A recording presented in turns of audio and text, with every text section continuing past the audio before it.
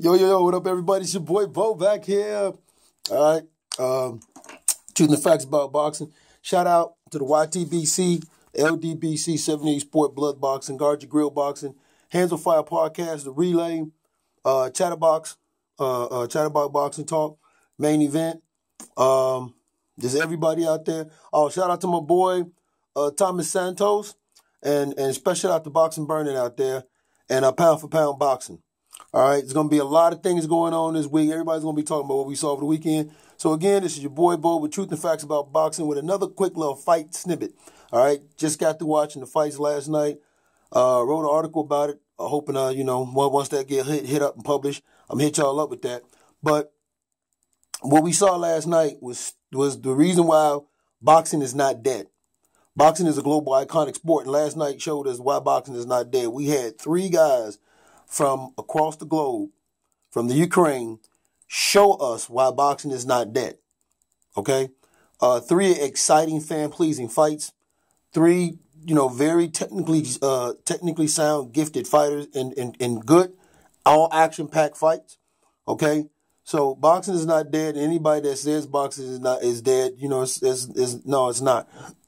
What we see what's going on right now with boxing is, when you take what's going on over in the UK, when you take what we saw last night with Lomachenko, Usyk, and Gavorzik last night, and then women's fighting that we seeing going on, boxing is changing everything from a demographic and cultural landscape. So boxing's not dead. But I also want to point out something out. Listen, nobody's going to beat Lomachenko at 130 pounds. Okay, and after the performance he gave last night, I really don't even see none of the other champions probably even getting in the ring with him, unless you're going to really have to pay them. You're going to have to shell out some money and really pay these cats if you want them to get in the ring with you. Okay, Floyd has already indicated how he's not going to be pushing Tank Davis too hard and too far. So I don't see anybody, because I heard Lomachenko say last night he's going to reach out to the champions. The only way you're going to get them in the ring is you're going to have to be willing to pay them. You know what I'm saying? Like offering them 150 or 200K, that's not going to get it. You know what I'm saying? You have to really pay them to get them in the ring. And that's, if you want them to take that risk, you'll have to pay them for that. And that's just the truth of reality. Performance like that, nobody's going to get in the ring because nobody's going to want to watch that guy get embarrassed like that. And then how do you promote him after he gets embarrassed, something like that? You know what I'm saying? So, and that's my thought on it. You know what I'm saying? Like, that's my opinion. I could be wrong. But also, nobody beats Lomachenko at 130 pounds. But I am excited about what's going on with Lomachenko and Garcia. Now, if some of y'all don't know, Mikey Garcia put a tweet out last night with my favorite movie, Tombstone, with my man Val Kilmer, the part where he played Doc Holliday, talking about something, say when. Say when. You put a hand on the gun, say when. You know what I'm saying? that was smooth. But he put it out there.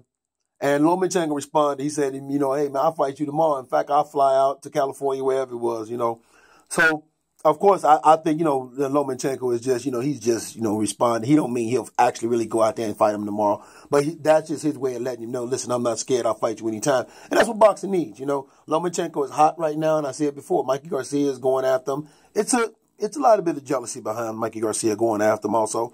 But Mikey, he's hot right now, and he's getting all the pub. He's getting all the pull. Mikey wants some of that. No different than Tevin Farmer. When he called out Mikey, he wants some of that. So it's good for boxing. I really think it's good for boxing. I really do. It's good for boxing. We need to make that fight happen. Definitely need to make that fight happen. If Mikey Garcia can't get Jorge Linares, he should look for Lomachenko. My only question and concern is if that will really happen, if you consider the fact that Mikey Garcia and his issues with Top Rank, if that really will happen. That's the only thing that kind of concerns me, is I wonder if that'll happen. If you take in consideration the fact that Mikey Garcia left Top Rank, because, Bob Arams can be, Bob could, he could not want to help you make a dime. And I said that before, but I like it. I really do. I like it. You got two guys who's willing to fight. They're at the top of their game. They came off big victories, big amazing victories, and, and big time performances. So, hey, you know what? Let's make it happen. But boxing is not dead. Boxing is alive. And, man, hey, shout out to everybody out there that's on the grind covering it. Like I said, all over social media. Twitter was going wild. Instagram was going wild. Man, shout out to everybody out there that's covering the sport on the ground. and all that. So, all right, everybody, it's your boy Bo from Truth is Fact. I got to go. Man, give me some sleep. Whew. But I got to go. But I will holler at you guys tomorrow. All right, holla.